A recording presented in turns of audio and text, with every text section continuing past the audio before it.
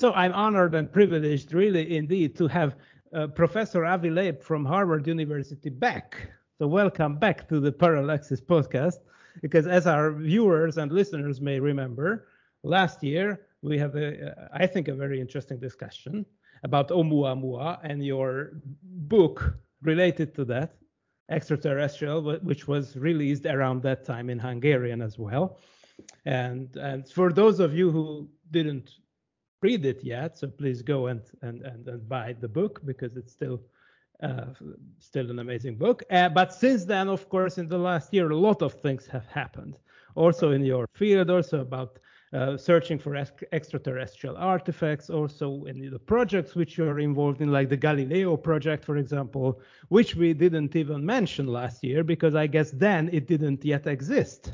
Right, it didn't exist. And also I should say there is a new book that will come out in June 2023, where I will discuss the implications for humanity of everything that we will talk about.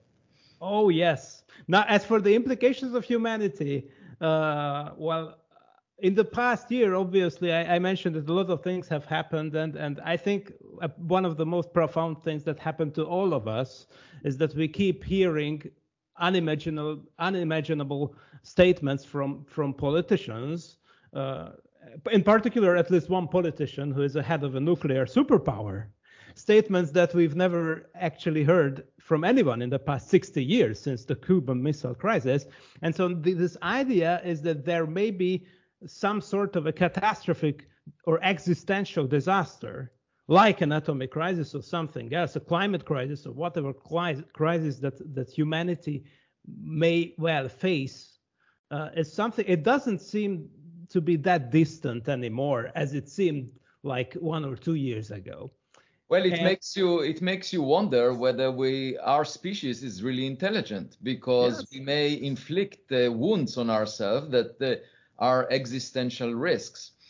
In fact, if you look at the era of time in the universe started really simple. There was a soup of elementary particles early on, and it was nearly uniform, but the denser region eventually collapsed to make galaxies, inside of which the gas fragmented into stars and planets, and life as we know it emerged on Earth, our planet, and it features some of the most complex systems that we know about life.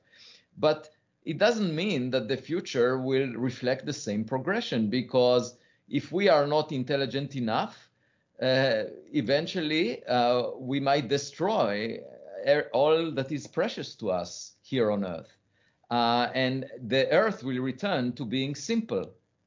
And the same actually holds for the universe at large, if you think about it, because over the past 5 billion years, the expansion of the universe seems to be accelerating, and all the galaxies beyond ours, far away from us, are receding away from us at an ever-increasing speed. So the universe is accelerating its expansion, and eventually those galaxies will run out of our horizon. Even light will not be able to bridge the increasing gap between us and them. And so we will be surrounded by vacuum.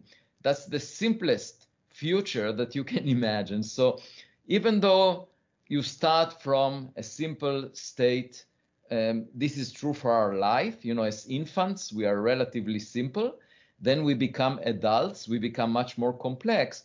But the elderly resemble infants. We go back, we start from dust, we are made of that, and we end up as dust.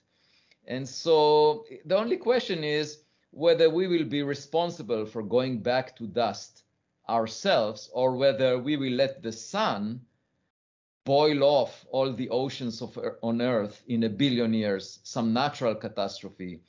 My recommendation is let's keep the party going for at least 1 billion years. Yeah, sounds like a plan. However, of course, as we discussed, there is still this great filter over there, which you mentioned in your book. And of course, it raises questions whether there isn't a natural law of some sort that limits the times, the lifespan of a civilization, Well, technological civilization. That's a very interesting point, and in fact, we could do the statistics. You see, most of the stars formed billions of years before the sun. If you look at the star formation history of the universe, it peaked about 10 billion years ago, and the sun is only 4.6 billion years old. So it's a late bloomer.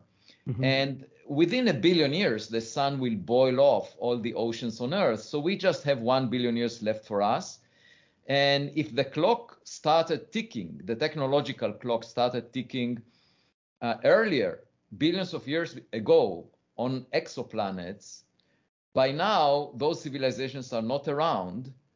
And we could potentially explore why they perished, whether it was a natural catastrophe like the star sterilizing the habitable planet, or it was a self-inflicted wound like a nuclear war or some other a climate change, or maybe some microbe, a virus that was created in the laboratory for biological warfare.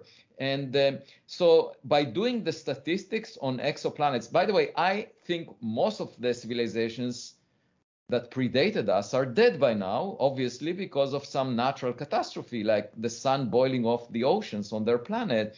And looking for radio signals is not the right way to find them. Yeah, sure. It's just like waiting for a phone call from Wolfgang Amadeus Mozart. He's not around anymore, but you can look for what he left behind. And the same is true for those other civilizations. We can look for spacecraft that they sent out. And if they launch them with chemical propulsion, they would not move faster than the escape speed from the Milky Way galaxy. So they will be trapped in the Milky Way galaxy like a basket, keeping them together. Unlike all the radio signals that those civilizations sent that by now reach the edge of the universe, we can't really see them. So it's a completely different approach doing interstellar space archaeology, basically looking for all the physical objects that were manufactured by other civilizations that were sent out, just like checking your mailbox instead of waiting for a phone call. For 70 years, we were waiting for a radio signal, a phone call, but we didn't receive it. And I suggest, let's check our mailbox in the backyard. It maybe there is a lot of mail piling up in it. Oh yeah, and just let me ask you something provocative, and I think even more out of the box question. That by the way, I think the box is not in the right place. It's not as if my arguments are out of the box. My arguments are common sense. It's just that the box is not in the right place. As it happened many times in the history of science before. Yes. Okay. Well, it happens from time to time, and then you need to wait at least a paradigm shift, at least. Yeah, we just need to move the box. It's not so difficult, by the way. Instead of investing $10 billion in searching for supersymmetry by smashing particles at very high energies in the Large Hadron Collider, we just need, at 1% of the cost of that, build telescopes that would monitor the sky and look for equipment sent by extraterrestrial civilizations. It's not so difficult. Which is precisely what you are doing in the gallery. Yeah, we just need to look. That's all I'm saying. It's not so complicated. Absolutely. Now, okay, so the not so out of the box then, or maybe wherever the box is, but I think my question is still out of the box. You mentioned statistics. Now, clearly, as of now, because we didn't have this $1 billion budget yet and the time for that, we can't really have an ensemble statistics of astrosociological analysis. But we do, in physics, it happens many times, at least in the stationary systems, which the Earth system may be, that ensemble statistics can be replaced by a long time average temporal statistics. So the question arises that how on Earth we know that here on this particular planet there was not another technological civilization that evolved here in the past 4.6 billion years. So again, I think it's a filter again that if we would die right now, the humanity would vanish from Earth from tomorrow on. just to think about what relics would be around in 100 million years, for example. Oh, okay. So the best place to search for it is actually not on Earth, although on Earth we know that the surface of the Earth is mixed with the interior over hundreds of millions of years. So if something happened very recently, you might find it. But a better place to search actually for evidence that humanity existed is on the moon, because, well, there is a footstep on the moon. I mean, that may be erased eventually by micrometeorites. But, for example, if the Artemis program comes to fruition and we establish some base on the moon, that footprint will stay there. There is no geological activity on the moon, and there is no atmosphere on the moon. And similarly on Mars. So, we should search these surfaces if there is any evidence for equipment that either came from Earth before us or that crashed on the surfaces of these objects from an exoplanet, from far away, which is a possibility because it takes 500 million years to traverse the entire Milky Way galaxy with chemical rockets, okay? And since I said most stars formed billions of years before the sun, there was plenty of time for that to happen. We just need to check. That's all. Now, it's quite likely that there was nothing like us on Earth, but we should, look at it empirically rather than assume. I mean, it's a very natural tendency for humans to argue that we are at the center of the universe, that we are very important actors in this cosmic play. My point is, the cosmic play started 13.8 billion years ago. We just came at the end. And based on what Galileo Galilei and Copernicus told us, we are not at the center of the stage. So if you're not at the center of the stage and you come late to the play is not about you. And you better search for other actors who can tell you what the play is about. Yeah. Just coming back to our long-distance future or long-term future, which hopefully is waiting for us out there.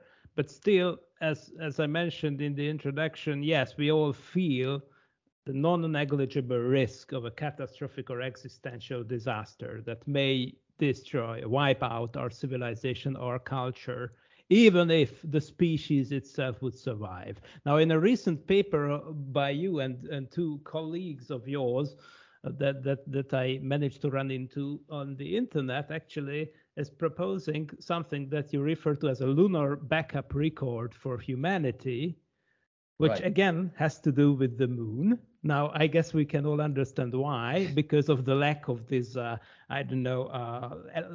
tectonics and whatever. But so the idea is just to keep a record or a backup storage, a cloud, if you wish, of all human knowledge, or at least that part of human knowledge and information that we find worthwhile to preserve, and to keep it on the moon for a very long time. So please, this is a fascinating idea. Yeah, I got it's not an original idea. I got the idea when I purchased a laptop over the summer, and I was advised by my postdoc to get also a backup system just in case. And it's a small box that you connect to the laptop and record all the important documents there, so that if something bad happens to the laptop, if you spill some coffee on it, you still have everything backed up. And so I thought to myself, why don't we do the same, given the ambitions of Putin and the risks that we face, all the existential risks. And the moon is an ideal platform, first because NASA has the Artemis program, where the plan is to establish a sustainable base, human base, on the moon. So there will be people there. And it's not very expensive to have a backup system and place it there and basically load it with all the information that we find important. For example, all the human related innovation, information, books, music, all creations of humans can be easily stored. All genetic information about all life forms on Earth can be stored. And then it could be updated on a regular basis, in difference from the golden record that accompanied Voyager, where, it's just a fixed amount of information. And also it's information that I'm not particularly proud of. I don't like the music of the 60s. I don't, I mean, my wife loves it, but yeah, I always like the cutting edge. And so as far as I'm concerned, being able to update it is really essential for us to be proud of what we do. Just to give you an example, New Horizons, this spacecraft that was sent to study Pluto, had a small box, with 30 grams of the ashes of Clyde Tombaugh, the scientist who discovered Pluto. And I thought to myself, when I heard about it, I said, that makes no sense, because these ashes are no different than the ashes of a cigarette. They contain no information. And so what is the purpose of burning up the genetic information on a scientist whom you want to commemorate? Mm-hmm. And if I'm really ashamed of this box. So if extraterrestrials find it, they would think that we are a very aggressive civilization with very primitive rituals, burning up the DNA of a person that we want to commemorate. And so I would suggest that we send a spacecraft moving faster than New Horizons, so that it would go ahead of it and apologize for this box. But right. We can do, just to preserve our the things that we are really proud of up to date, we can all store it on the moon. Yeah, you mentioned the Voyager golden record, and I happen to know John Lamberg, who is one of those who created it together with Carl Sagan. Of course, the whole thing was Carl Sagan's idea, but he was the artist involved, and he actually commented on your proposal on Facebook, and he said, I think it's interesting. By the way, just before you mention it, I should say that there is an illustration of a man and a woman, and that was before being fit was considered fashionable. So even by today's standards, this illustration is not something to be proud of. Yeah, sure. But anyway, it was just more like, certainly according to John Lamberg, it was more like an artistic project of some sort. Okay. I mean, certainly for him as an artist, but he has an interesting point about your proposition of storing the backup on the moon. It says, if Earth is so heavily damaged that this is required, space travel will instantly stop and the backup will be inaccessible. So he says this may just be a little more than an emotional security blanket. Oh, no. Okay, so the point is that this is based on the idea that there will be some people on the moon. Okay, so yeah, I see. We are planning to have a sustainable base there, and so there will be some people able to operate the equipment that keeps this record, and hopefully they will be able to resurrect what we care about. Now, of course, there is a bunker under the White House somewhere, but that bunker preserves politicians in Washington, D.C., and they do not represent necessarily the best that the human DNA has to offer. I see. Yeah, I couldn't agree more. Now, okay, it's so far so good. Now, one question about that you are proposing in your paper that the way to update this backup on the moon would be via laser communication, or in any case, some sort of electromagnetic waves. Now, of course, these waves, I realize that in case of laser is good because it is really focused.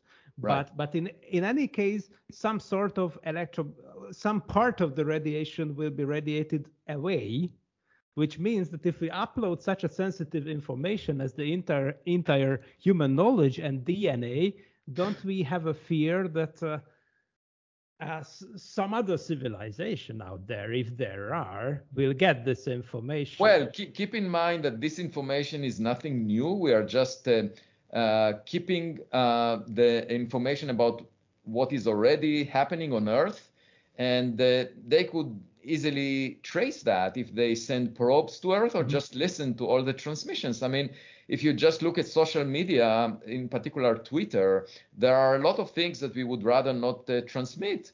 Sure. Because then we would lose our status as an intelligent civilization. I think if you make a ranking, we are probably not at the top of the class. I tell students in my class at Harvard, I say, half of you are below the median. This is just a statistical fact, irrespective of how smart you are. Half of the students in any class are below the median. And by definition. They get really upset because they come to Harvard thinking that they are geniuses. But half of them are definitely below there is no doubt about it. And if we were to ask where we stand as a civilization, I wouldn't put my bets high that we are near the top. I would say we're somewhere in the middle. So don't worry about it. They are much smarter. They would figure it out. What we need to do is improve ourselves and learn from them. You see, my main reason for seeking intelligence in space is because I don't often find it here on Earth. And I want to learn from them. So just imagine how much innovation, and if we had a leap forward by which we will see gadgets that were produced over millions of years by advanced technologies, we would save time. We would find answers to problems that we haven't yet figured out. Just to give you an example, the universe, okay? So there are people paid to think about the universe. These are called cosmologists. I'm one of them. And the most elementary thing you would ask, okay, what is the universe made of? What is most of the matter in the universe? That's simple, right? We don't know. For a century, we've been looking around trying to figure it out. We call it dark matter. It's really surprising that cosmologists are being paid because they don't know what they're talking about in a way. I mean, we are talking about some substance that is not found in the solar system. And there is an interesting lesson here because, we always think that what we find around us represents the universe at large.